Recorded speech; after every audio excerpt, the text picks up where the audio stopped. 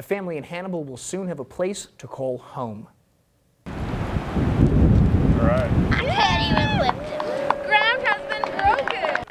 Mark Twain Area Habitat for Humanity partnered with 2x4s for Hope today to break ground at their site of the next project. Recipient and mother of 3, Sabrina Abbey, says it's just what her family needs.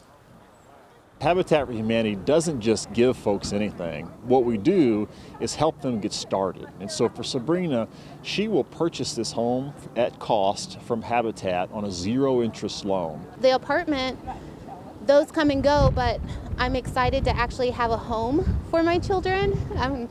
So it's great.